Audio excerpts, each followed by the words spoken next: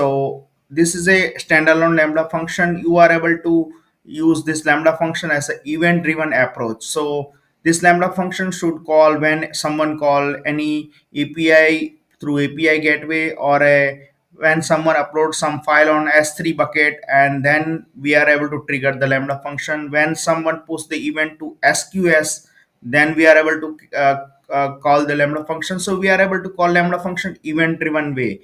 So we are also able to link this Lambda function with the triggers.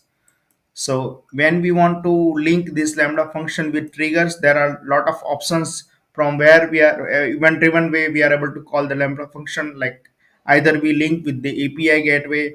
So whenever someone call the API gateway endpoint, it will trigger this Lambda function.